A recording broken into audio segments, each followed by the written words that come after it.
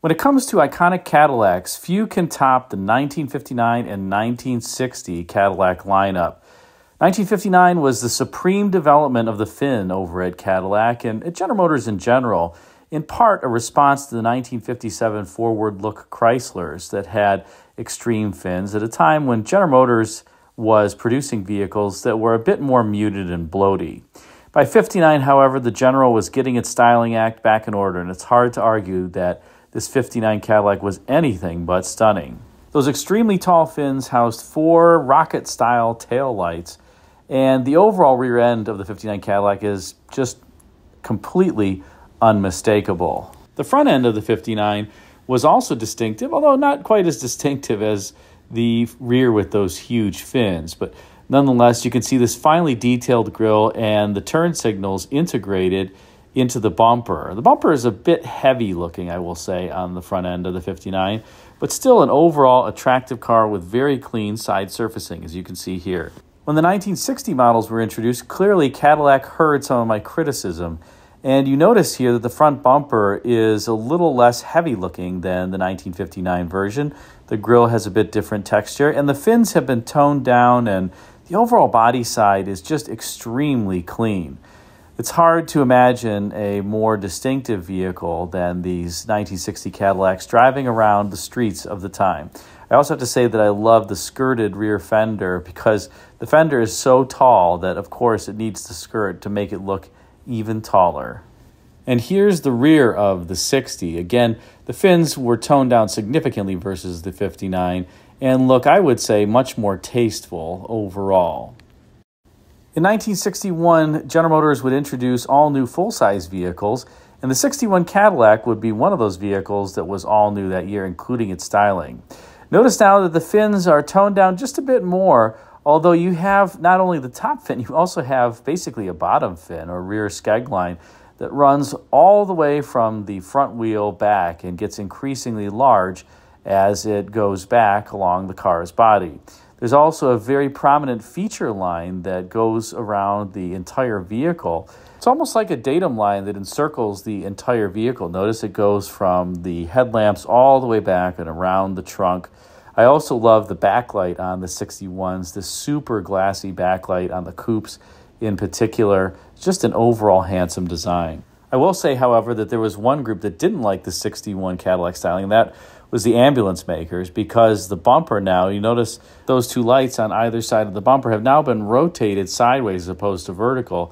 And so the ambulance makers couldn't get a door back there that was wide enough and appropriate. And so any of the 1961 ambulances that you see have one of those lights on either side chopped off. Take a look here and you can see what I mean for this 1961 Cadillac ambulance. Now, while the exterior of the 59, 60, and 61 Cadillacs was quite captivating, the interiors were also beautifully detailed as well. But there is one thing that I have to point out, and that is the principal subject of this video, and that is that in 1961, Cadillac introduced what is perhaps one of the most dangerous cruise control setups that it had ever introduced up until that point, and here's why.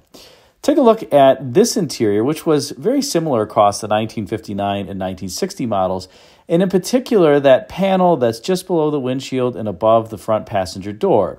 You'll see a bank of 4 window switches, each for the power windows, and then beneath that, you're going to see a switch there as well.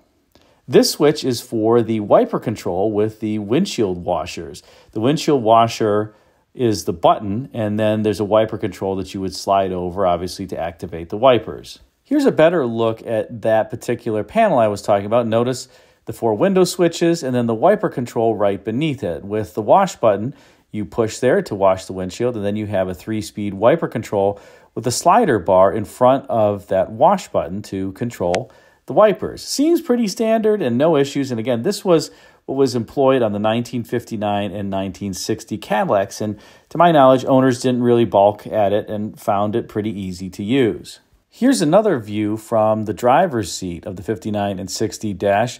Notice that control off to the left, and you'll see the cruise control is in that pod area to the left of the speedometer up top there. On the right, there's an analogous pod for the clock. And then on either side of the steering wheel, you have ventilation controls on the left. This is not an air conditioning equipped car, so it just has ventilation.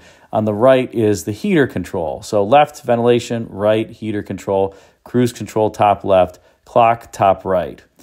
So now we come to the discussion of how in the world could a cruise control be so dangerous on the 1961 Cadillacs. Recall, what you're seeing here is the style that was employed for the 1959 and 1960 model years. Well, let's take a look at the 1961 dash. And here we have the all-new for 1961 Cadillac dash. And notice that there's not the two pods anymore, one with the cruise control at the top left, one with the clock. You just have the light control is at the top left that you would pull out that switch to activate the headlamps. And then you do still have two different climate control sliders there. On the left, the ventilation. On the right, the heater, similar to before. A little bit different style, but quite similar. However, notice below the light switch that there is a slider bar there that's on the dashboard, and it's also below the ventilation control on the left.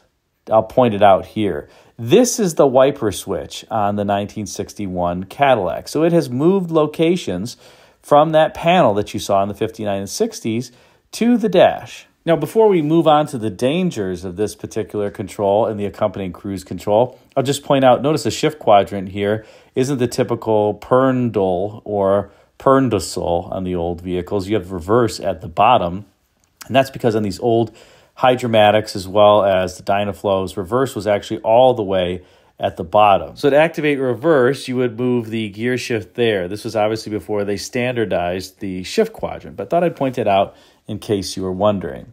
Now let's talk about the cruise control location for the 61 Cadillac. And here you go. The cruise control switch on the 1961 Cadillacs migrated to the same placement as the wiper control on the 59 and 60s, and the control even has a similar look to it and feel with that button too. You can see it says lock in the cruise, and then a slider bar as well to turn it on and off. So if you had driven a 1959 or 1960 Cadillac, and here you are turning in your 59 or 60 model on a 1961, which would be very typical during this time frame. People usually kept cars for a couple years at most. If you were a Cadillac buyer during the time, you were quite wealthy, and it wasn't something that you kept cars for 10 or 11 years back then.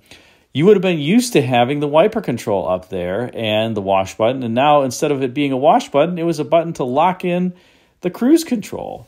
Well, you can imagine that this was quite dangerous because you push the lock-in button thinking you're going to wash the windshield, and you turn on the cruise control if the slider is in the appropriate position and activate it, something that you certainly wouldn't be anticipating having been an owner of a 59 or 60 Cadillac.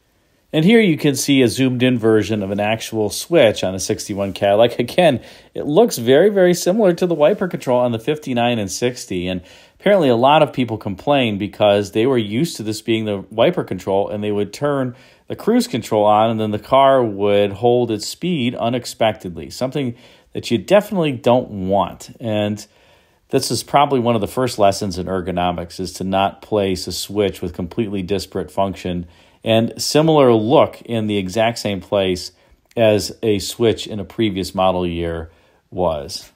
So while the 1961 Cadillac certainly looked cool, you had to be careful about which switch you were flipping when you were driving it. And these cars did have pretty good power. Cadillac's 390 cubic inch V8, which would later be enlarged to the 429 before being replaced in favor of the 472 in 1968, was a pretty peppy engine, very reliable, very smooth.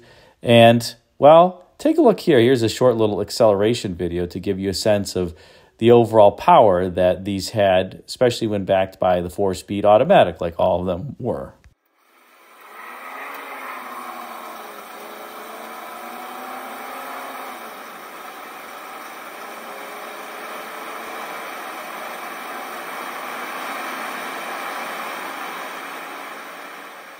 That old 390 with its 325 gross horsepower sure pulls pretty hard.